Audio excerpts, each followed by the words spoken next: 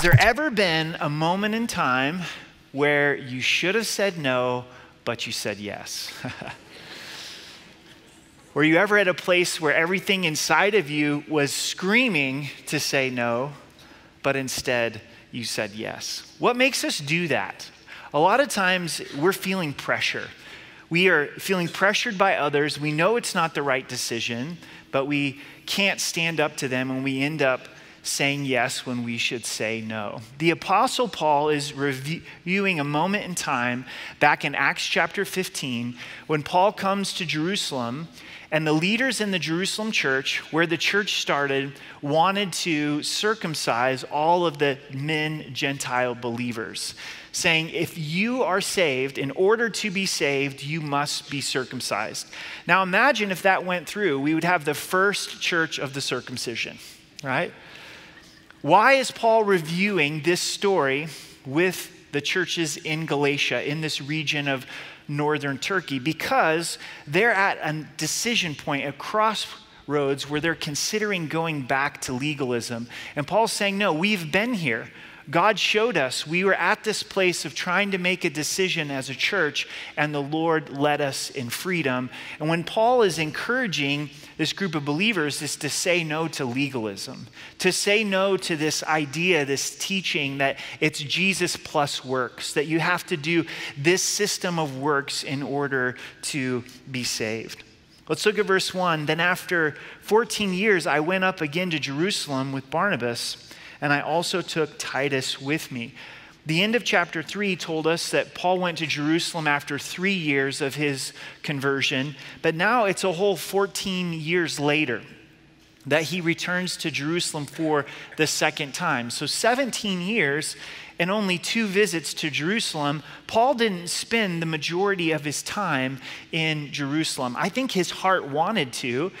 He's a Jew of Jews.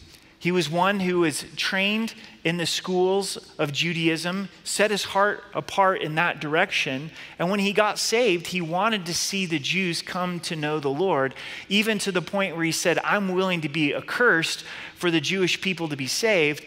But that wasn't his calling. God called him to go to the Gentiles, so he didn't spend a lot of time in Jerusalem. Who's Barnabas? You may recall from the book of Acts, he's the son of encouragement. It's what Barnabas means. That's what his name means. And God used Barnabas to come alongside Paul and say, Paul, I need you. Would you come and help me? There's all of these new believers. And Paul's life would not have been the same if it wasn't for the encouragement of Barnabas. The church would have not been nearly as healthy if it wasn't for the Apostle Paul engaging. So God was glorified through the encouragement of Barnabas. We need encouragers. If you're like Barnabas, where you enjoy coming alongside of people and encouraging them, do that to the glory of God, because Pauls are made through Barnabases, and not everybody's a Paul. Not everybody's going to go out and have that public ministry like the Apostle Paul, but God uses Barnabases as well.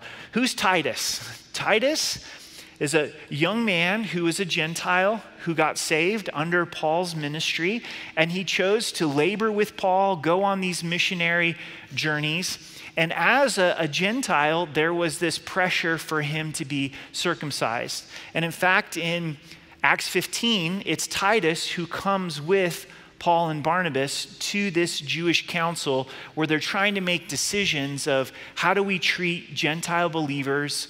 What burdens do we put upon, restrictions do we put upon Gentile believers? So Titus is living proof of God saving the Gentiles, and he's present in this Acts 15 discussion. In verse 2, I went up by revelation and communicated to them that gospel which I preach amongst the Gentiles, but privately to those who are of reputation, lest by any means I might run or had run in vain. So Paul shares that it was the leading of the Spirit that caused him to make this trip to Jerusalem. It was by revelation that he came. And what did he want to communicate? He wanted to communicate what God had done amongst the Gentile world, how the gospel had spread and churches were planted. And he shares that publicly, but he also meets privately with the leaders, those who are of reputation, because Paul wants to make sure that he's not running in vain. Now, if you're taking notes, write this down, is ask the hard question, am I running in vain? I think it's significant that when Paul comes to Jerusalem, he doesn't just assume that he has everything right. He says, no, I want to get the leaders, get the elders, and share with them what God's doing amongst the Gentiles, share my heart that Gentiles don't have to be circumcised, but I'm open to this fact that I'm possibly running in vain. And this seems to be a theme for the Apostle Paul. He brings it up several times in his writings. In Philippians 2, he says he's holding on to the word of life so that he might not run in vain. He's holding on to the word of God, making the word of God his anchor so he doesn't run in vain. In 1 Corinthians 9, he says that he brings his body under subjection. He disciplines his own body so that he's not disqualified. He doesn't want to be disqualified in this race that God has called him to. Now let's think about for a moment how frustrating it would be to run in vain. I read an article this week about a marathon runner in Orange County. He ran the Orange County Marathon and he won with just a crazy, ridiculous time of like 2 hours and 26 minutes. That's 26.2 miles. I mean, just flying. But he eventually got disqualified because his dad was riding alongside of him on a bike. You can watch videos of it. What a cool dad, right? He's riding his bike next to his son, and his dad would hand him water throughout the race, which was against the rules. You were only allowed to get water from the water stations or carry it. And because they broke the rules, then he's disqualified. I mean, how disheartening. Like you have that, whew, I won. Not really. You've been disqualified. In the article, it talked about months and months and months of training where he would run 100 miles a week. So much work went to that moment, but it resulted in him being disqualified because he didn't follow the rules. I think of it this way. I enjoy hunting. My son and I are looking forward to going hunting. It's getting cooler in the evenings, which means one thing, not football, hunting season. It means hunting season, right? Well, the first year I went elk hunting in Colorado, I'd gotten my .30-06, and if you're not familiar with hunting and hunting rifles, a lot of them have a magazine that you clip in on the bottom where your bullets are, which is your reservoir of bullets, so you can have one in the chamber and then your magazine. It was cold, it was snowy. One night there was a lot of snow that came in, about 17 inches, and I'm out hunting, and I guess I didn't get the magazine in firmly enough, and the magazine fell out at some point, and all of a sudden, my gun became a single shot. And I'm not a good enough shot to just have a single shot when it comes to an elk. And we didn't end up seeing any elk, but I was so discouraged. All this preparation that had gone in, and here I was the idiot of the year that lost my magazine to my gun. Imagine if you went out hunting and you forgot your bullets. That's something I would do. Months and months of work and preparation, and then get up there and you're like, man, I don't have my bullets. That's running in vain, right? So Paul, in his wisdom, is stopping and evaluating and saying, am I running in vain? We're very busy as a culture. We run, but sometimes we don't pause to stop and say, where am I actually headed? What race am I trying to win? And is it possible that I'm running in vain? Now, what would cause Paul to run in vain if he got the gospel wrong? What if these Gentiles did actually have to be circumcised to be saved? What if they did have to go under the law? Then Paul would be running in vain. We also know that if compromise entered into Paul's life, that could cause him to be disqualified, where people wouldn't listen to the message that Paul shared. So we want to pause in our lives and go, do I have it right on the gospel? Do I understand how I'm saved and others saved? And is there possible compromise in my life that could cause me to run in vain? It's worth pausing. It's worth asking this hard question. We go on into verse 3. Yet not even Titus, who was with me, being a Greek, was compelled to be circumcised. As they come in Acts chapter 15, those Jewish believers are saying, you must be circumcised in order to be saved. Titus wisely rejects.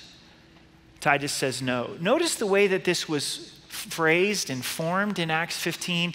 It's not if you'd like to be circumcised, if this is something that the Lord leads you to do. This wasn't anything to do with health concerns. This is a matter of salvation. That's the way it was presented. In order to be saved, you have to be circumcised. And anytime that we add works to the gospel, we've missed it. It's gospel plus works equals error, equals false teaching. Is there a place for good works in our lives? Absolutely. The Bible teaches that. Faith results in good works, but it's a response to salvation. It's a response to what God has done, not a responsibility in order to earn or deserve a salvation. We look at verse 4, and this occurred because of false brethren secretly brought in, who came in by stealth to spy out liberty, which we have in Christ Jesus, that they might bring us into bondage. There's actually those that are coming into the body in these churches, and they're false brethren. They look like brothers and sisters in Christ. They talk like brothers and sisters in Christ, but they don't eat like brothers and sisters in Christ. They eat sheep. They devour sheep.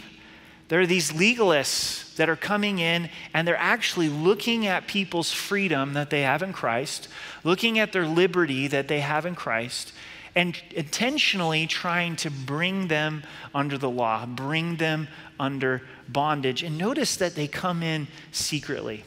Now, somebody that has the right intent, that is honoring the Lord, they're not going to be walking around the body of Christ in secret.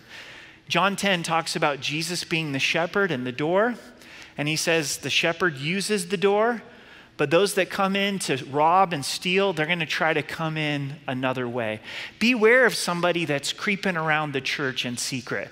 And normally it happens in a very spiritual tone. When I find somebody whispering out in the foyer, they're having this really spiritual, private conversation where they're whispering out in the foyer, I'm always like, what are you up to? Because if it was really the right thing, there would be no reason to be acting in secret. But a lot of times the conversation is something like this. I notice your love for the Lord. You're so faithful to come on Sundays at 9, and you serve in the church, and you want to grow in Christ. Well, we've got a Navy SEALs Bible study for you, for those that want to go deeper in Christ. But here's the buy-in. You've got to commit to fasting every Friday. I mean, no vegetables, no cucumbers, no coffee. You have to fast in order to be part of this Bible study. But we wanted you to be in it because you're a little bit extra spiritual. Run for your life. Tell them to pack sand or bite the wall. It's like, why are you going around in secret? And you've got this secret Bible study and this secret club for those that are really diligent to Christ.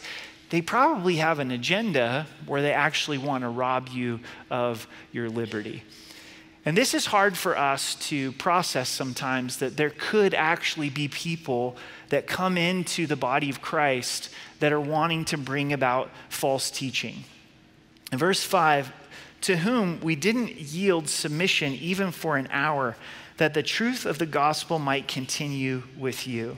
Point number 2 is guard your freedom by rejecting legalism. Paul says we didn't put up with this for even an hour. Now remember, Paul had the humility to ask the hard question, am I running in vain? Did I get this issue wrong? But in understanding that he was in line with the gospel, that this was actually an affront to the gospel, he said no, and he wouldn't yield to it even for an hour because he wanted the Gentiles to be able to continue in the gospel. This idea of guarding your freedom, guarding your liberty that God gave to you in Christ, it's actually proactive. If you guard something, it's going to involve action. It's going to involve being intentional. And so it's looking for this legalistic teaching that comes in and guarding yourself against it so you can remain in the freedom of Christ. I had an 18-year-old ask me this question this week. It was a great question, a young man, and he's saying, I really want to follow God. I want to honor the Lord. I want God to use my life for his kingdom. And I'm wrestling with what place does watching a movie that's not educational have in my life? Can I do that because I want my time to be used to glorify God? He's like, is there any place in the life of a believer to just enjoy playing a video game? So I looked at him and I said, video games are done for you. All movies must be educational. No, I was like, this is important. This is a great question. And there are times as a believer to be able to sit down and watch a movie, and it doesn't have to be educational. A movie that's honoring to the Lord, but it's just a chance to unplug and just a chance to enjoy yourself, enjoy your family and your friends, and enjoy playing a video game, right? And be able to be refreshed in that way. And it actually comes into this concept of rest, that God's designed us for rest. Now, if you were to play video games all the time and watch videos all the time, that would be the excess, but sometimes we go too far the other way. But legalism would tell you, hey, if you're going to watch a movie, it has to be educational. In fact, it can't even be educational. It must be biblical. Only biblical movies for you. And my goodness, if you play video games, you have lost your salvation, or maybe you're not even saved, right? And so we got to watch our own hearts and guard our hearts against legalism. But sometimes I think we're actually the biggest threat to this ourselves. Somewhere we get mixed up and we get messy thinking when it comes to the gospel, and we start to think, you know what? God's love and favor towards me is dependent upon me reading my Bible. Like, do you feel that God loves you a little bit more if you start the day with reading your Bible? If you don't read your Bible, do you still think that the Lord's with you and he still loves you? That's the gospel. The gospel is the Lord loves us, period, not based on our works. But we tend to put works to it. Well, Lord, I'm tithing, and so because I'm tithing and I'm giving my first fruits to you, I feel that you love me. Yeah, give as the Lord leads, but God's love for us doesn't change based upon our works, but we will fall into a system of legalism, and the gospel is always going to take us back to the finished work of Christ. And if we're in that place of trusting what Christ has done in his love, the response is so much sweeter. God, I get to read my Bible this morning. I know that you love me either way or not, but I want to draw near to you. God, I want to give of finances because you've saved me and you've been so gracious to me. So take the time to guard our hearts against legalism. In verse 6, but from those who seem to be something, whatever they were, it makes no difference to me. God shows personal favoritism to no man. For those who seem to be something added nothing to me. Don't be swayed by powerful people. Don't be swayed by powerful people. This is quite a statement from the Apostle Paul. As he comes in, he says, you know what? I'm not going to be impressed by Peter. I'm not going to be impressed by James. I'm not going to be impressed by the elders in Jerusalem. This is an issue of truth, and God doesn't play favorites. God doesn't show favoritism. And this is amazing to me, to think that God doesn't show favoritism. If I'm honest, there's a part of me that goes, God must have loved Billy Graham more than he loves me. Billy Graham's amazing, and God used him in such a powerful way and preached the gospel to more than anyone else probably in all of history. God must have a special place for Billy Graham. Now, obviously, the Lord used Billy Graham, but God doesn't have favorites. God doesn't put people up on a higher pedestal and then on those on a lower pedestal. And for us to understand the gospel also affects how we see ourselves and how we see others. And we tend to look down on some people and then over-elevate other people. So why is it that I'm looking down upon you? How is it that I've sized you up where I now am looking down upon this person? And why is it that I have chosen to elevate this person? And what does the gospel do? The gospel is the great equalizer, where we're equal footing before Jesus at the cross. We're all sinners that need grace, that are saved by the blood of Jesus. It's going to keep us from being bondservants of Christ. It's going to keep us from saying no when we need to. It's going to keep us from rejecting legalism if we've put people on a pedestal. Is there powerful people that you have a hard time being yourself around? Why is that, right? You know, it's interesting for me is sometimes it's hard to be comfortable around a big group of other pastors. If I go to a pastor's conference or a pastor's lunch, there's a part of me I want to be thought well of by other pastors. Well, what's that all about? It's me thinking of myself. It's me caring too much what these other pastors think about me. And to be able to be free in Christ to say, no, who am I really trying to please? I'm trying to please the Lord. And that's what Paul talked about in Galatians 1, verse 8. So we want to resist this temptation to not be swayed by powerful people. But on the contrary, when they saw the gospel for the uncircumcised had been committed to me, as the gospel for the circumcised was to Peter, they make this observation that God has called Paul to the uncircumcised, to the Gentiles. And just as God was using Peter amongst the Jews, God was using Paul amongst the Gentiles. Two different callings, two different people groups, but the same gospel. And thankfully in Acts chapter 15 is that the leaders started to embrace what was taking place amongst Gentile believers. And that's what was really hard for them, was to accept that God loved the Gentiles the same way that he loved the Jews. In verse 8, for he who worked in Peter for the apostleship to the circumcised also worked effectively in me towards the Gentiles. Last point is live out what God has worked in. Live out what God has worked in. What Paul is saying is God had worked powerfully in the life of Peter for him to be an apostle to the Jews. But then God also worked powerfully in Paul's life for him to be an apostle to the Gentiles. But it was different callings, different callings. So what is God working in your heart? In Philippians chapter 2, Paul says to work out our salvation with fear and trembling. But the next statement's so important, for it's God who works within us to will and do his good pleasure. So God is actually working in our hearts what he wants us to live out. So as you think about this in your life, what is it that you're really passionate about? And step out in those things. If you go to bed at night, what do you tend to be burdened with? What do you think about? What do you pray for? Is your heart really for kids, for this next generation, for them to be safe and for them to know Jesus? Then that's probably a calling from the Lord. And you should step into that and look for ways to serve kids.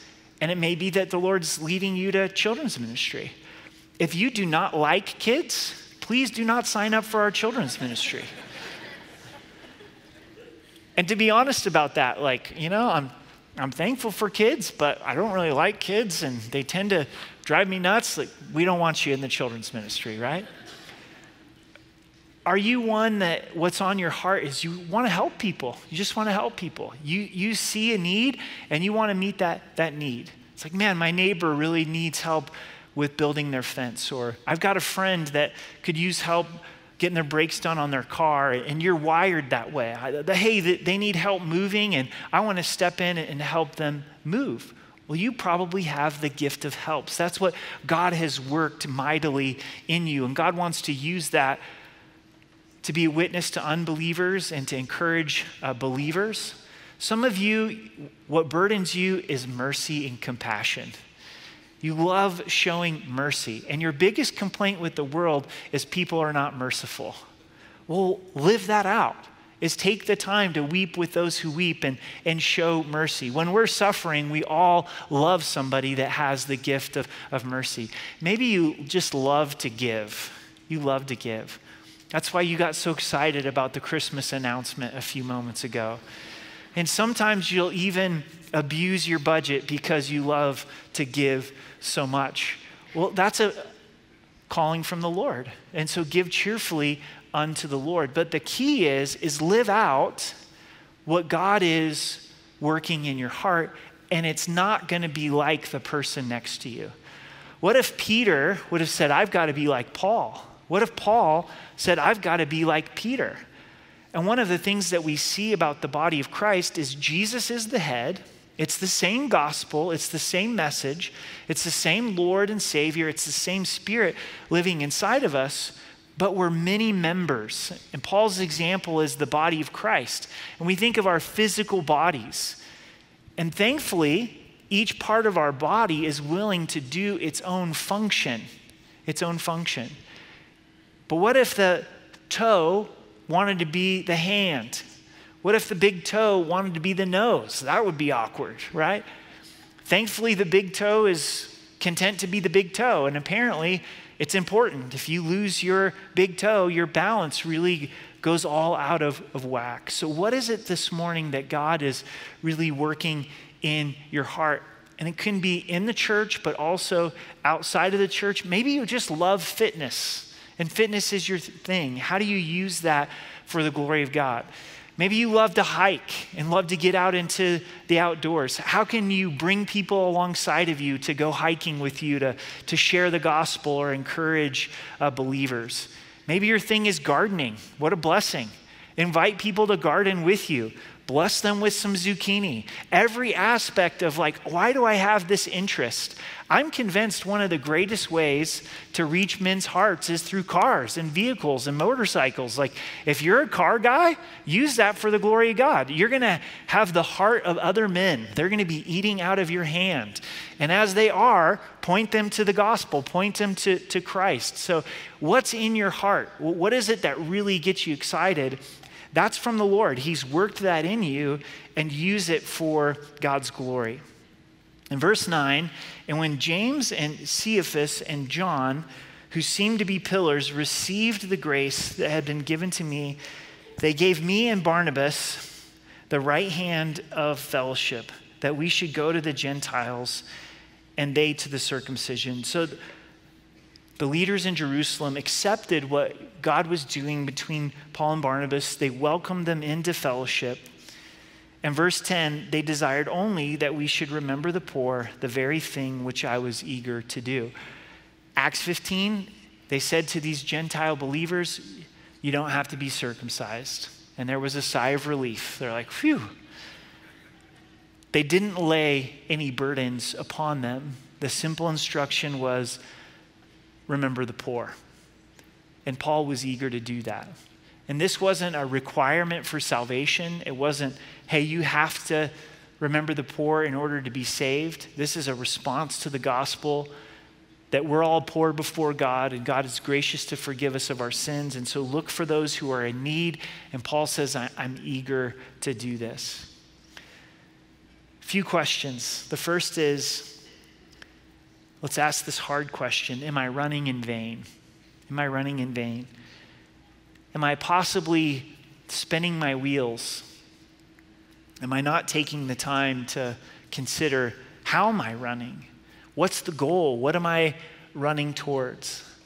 Are we getting water from the wrong source and it's causing us to be disqualified? Are we out hunting without any bullets? It's like, man, I didn't even bring any ammunition to this hunting trip. Am I running the race in vain? And then guard your freedom. Has legalism crept in? Do you feel guilty for taking a nap? Maybe your application to this message this morning is take a nap in Jesus' name. Allow yourself to rest. Maybe today you need to watch a movie that's not educational and cook up some popcorn and know that the Lord is with you in that moment. Maybe you don't read your Bible one day and you rest in the fact that God loves you unconditionally. Don't be swayed by powerful people. Are you walking around on pins and needles when you come around a certain person because you perceive them to be of reputation? You perceive them to be powerful? Is there somebody that maybe you're looking up to in an unhealthy manner? Is there possibly somebody that you're looking down upon? And then lastly, I think the fun part is work out what God's worked in. Maybe you've been trying to be somebody that you're not and it's just not working. Maybe it's time to turn in your resignation for children's ministry. Or maybe it's time to join children's ministry. And to say, look, this is really just not who I am. This is not who God has made me to be, but I think this is over here. And sometimes that happens through trial and error. You try something. You start serving at work, in your neighborhood, in the church, and as you serve, you start to understand, okay, this is what I'm wired for. This is what the Lord has put into my heart and put into my life. Would you stand with me and let's pray together?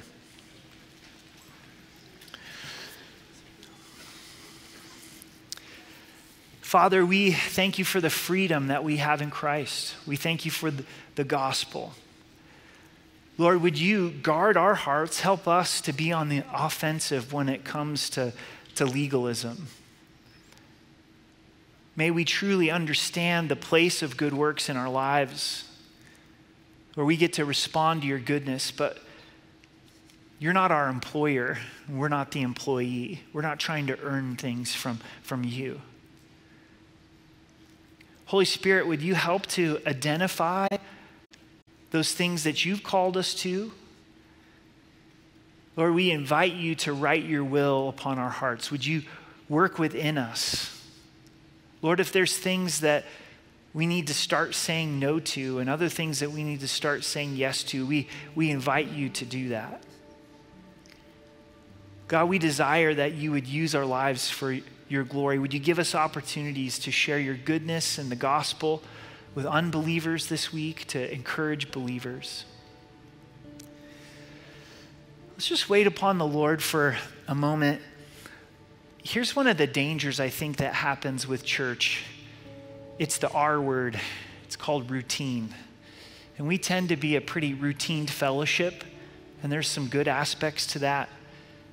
But we have our patterns. We have our 4 worship songs, our worship, our teaching, and then our last song. And I think a lot of times in the last song, it's really easy to disconnect and think about what we've got for the rest of the day or how we can get better pole position in the parking lot. But the reason we have a last song is to wait upon the Lord, to hear the voice of the Holy Spirit. And Jesus said to the 7 churches, he that has an ear, let him hear what the Spirit says to the church. What did God speak to you today through the message? Maybe there's something that didn't even relate to the message that is on your heart today. You woke up thinking about it. You woke up where it was on your heart. Driving to church, it was on your mind. There's something that the Lord wants to share with you. Also, at this point in our service, we want to bear one another's burdens. We want to pray together. And as Billy leads us in worship, if you need prayer, if you've had a tough week, you've gotten some hard news, a difficult diagnosis, lost your job, that's what we're here for. We want to pray together. Come and receive prayer. If you don't know Christ as your Savior, we don't want to assume that everybody here has said yes to Jesus. As Jesus died for you specifically, isn't that amazing? He went to the cross for you and was punished for your sins. And Jesus invites you to turn from sin, to repent, and to believe that he's God, and invite him to be the Lord of your life, which means you're allowing him to take control. You're saying, Jesus, I'm ready for you to be in charge. Have you gotten to a place where you're just tired of trying to be in charge of your own life, where you're actually created for Jesus to be your Lord? Whether you go to heaven or hell hinges on this decision to receive Christ. And as we sing, you come down. Prayer team's going to be available here on the sides, and let us know, I'd like to receive Christ as my Savior. If you've got questions, Let's dive into those. You can respond online. There's a team that's ready to pray. There's also a team that's ready to pray with you if you receive the gospel. But let's just wait. Let's wait upon the Lord. Let's listen to the Lord. This promise from God, if we will draw near to him, he'll draw near to us. There's too many times for me where I come into church and I leave church and I haven't drawn near to the Lord. I can go through a whole entire service and be somewhere else. And so for us to say, Lord, I'm here. I'm not just checking a box and I want to draw near to you. So Jesus, we do thank you for your promise right now as we draw near to us, that as we draw near to you, that you'll draw near to us. And the Holy Spirit, we just ask that you would speak, that you would really confirm the things that we've heard in the word. Lord, where we need correction, would you provide it? Where we need encouragement, would you give it? So we wait upon you.